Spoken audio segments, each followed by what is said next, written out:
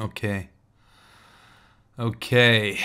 Let's just get the system in check. Okay. Right. Tonight is a very exciting night. We're looking at science here on the Urban Space Force science program. And tonight I'm going to be showing you an image which is the greatest image in a sense you'll ever see. And here it is. Just let's get it over and done with. There's no preamble necessary. This image may look a little simple on initial viewing, but actually it is one of the most fundamentally genius pieces of photography and observation into reality, and therefore evidence of reality, we might have in the world, by which to prove evidence to science the fact we live in a fifth dimensional universe. Let me explain. As you can see, we have the stick sticking out. That is one element of reality. Then we have a stick at an angle, it seems, to the left, bent, which is the actual stick in reality, but bent due to diffusion. It's not diffusion, is it, you twat? I knew I'd get this wrong. Fuck's sake. It's refraction, isn't it? What is it? Oh, for fuck's sake. What is it? Oh dear. What can the matter be? It's refraction. I always get the two mixed up. Always. It's like tautology and oxymoron. Anyway, what a shame it is to appear so ignorant in my amnesia this night of many philosophical wanderings. But we move on swiftly. Refraction of light. This is an example of refraction, and yet we also, in the same image, on a bright and sunny day with the inclusion of a photon beam at the right gradient, have the evidence to the lower right of reflection. And yet, not only is it so exciting to observe reality at this distorted level of truth, where we can easily observe how physical reality can be perceived in a variety of ways within one go, there is the fourth, out of 5 dimensions, shadow beam up on the right in the center. And now, to take into account the 5th dimension, we have to account us, the observer. Now consider the human mind. The human mind is made mostly of water. And if this is water behaving where most matter doesn't reflect, at least, or, well, lots of matter casts a shadow, but not much matter reflects or refracts. And thus, it would suggest water, which we are made of, has certain majestic properties which would have clues as to their functioning within the cellular world. And thus we can ponder, being made of mostly water, as one Star Trek episode defined human beings, bags of mostly water, then we can look at this and realize we have here clear and present visual evidence to argue scientifically we live in a 5th dimensional universe of reality. And each of these stems of the twig in the river represents 4 strands by which we perceive being mostly water ourselves at a cellular level, and our minds exhibit these states themselves. We have the truth. We have the truth slightly warped out of shape from another perspective. We have a reflective process that is only happening when we're in good mode.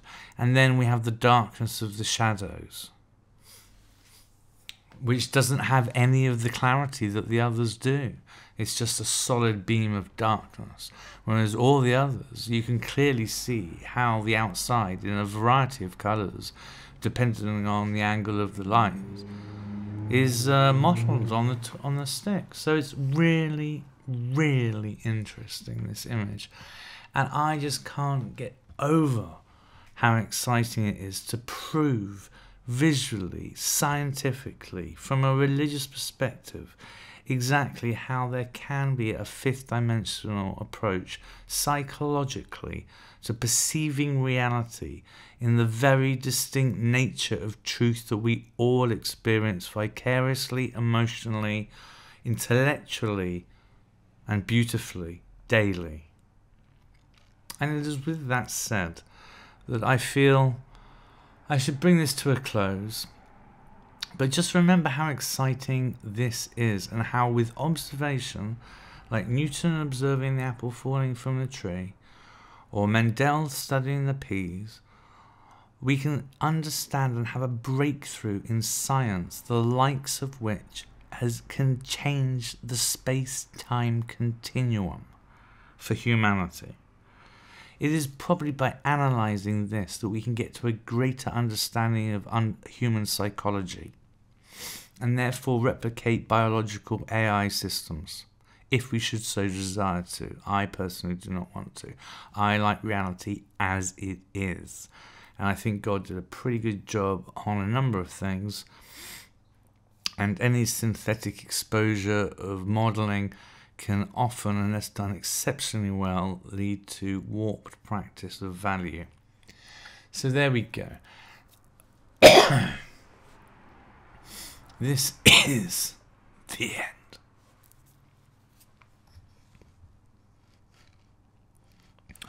Oh, no, it's not. No, it's not. Is it?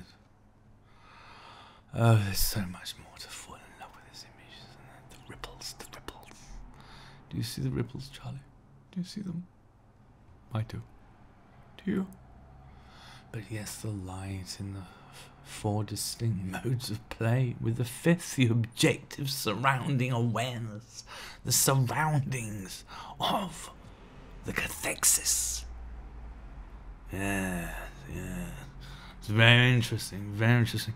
I could get lost for hours in this image of particular evidential beauty, scientifically, at the fundamental level of creatable ingenuity of man to capture the actuality of a stick sticking out of some water, proving without a shadow of doubt and a little intelligence behind the theorem, we are fifth dimensional uber creatures of cosmic sentience,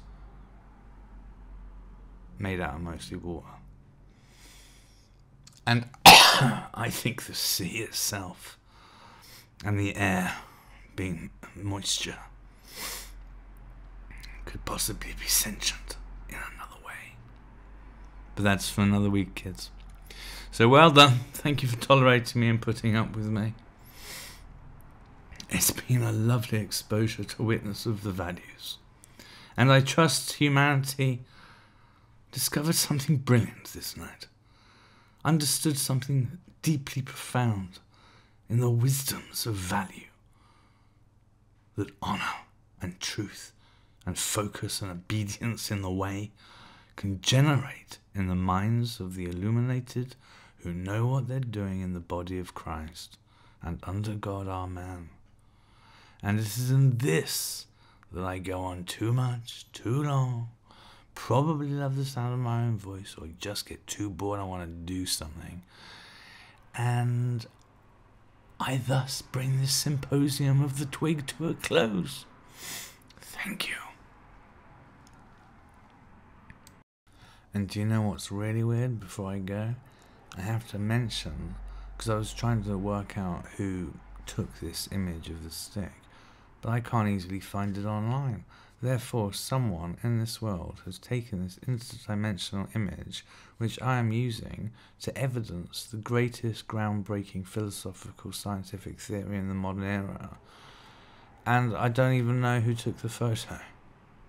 That is an injustice into the nature of historical definition as to who was involved in breakthroughs.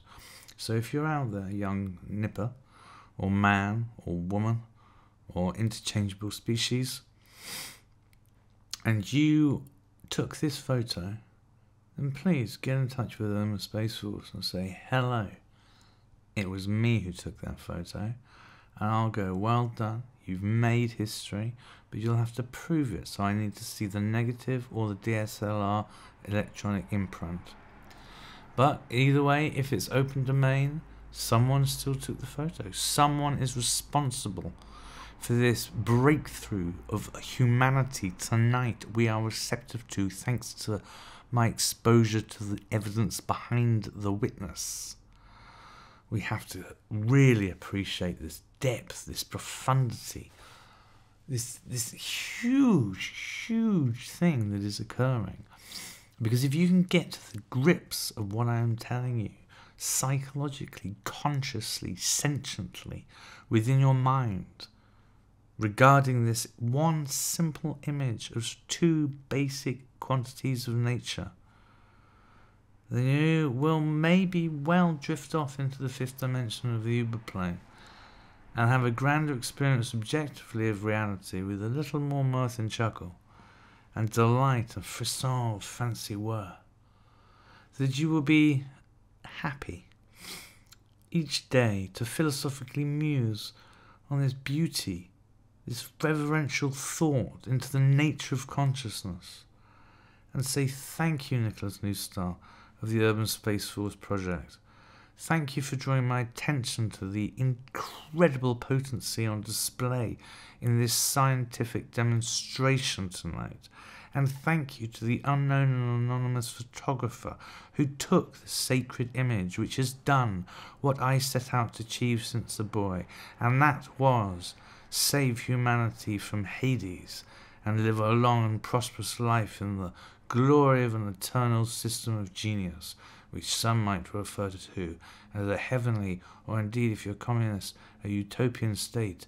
But we, at the fifth dimensional understanding level of the Urban Space Force, like to think the reality, when exposed to analysis under insight, can be morphed into that which we all seek itself. And it is through images such as the one we have just seen tonight, and by the unknown photographer, that I can prove to you that we have at least, because we're made of water at the cellular dimension, at least 5 planes of operation within the universe of thought.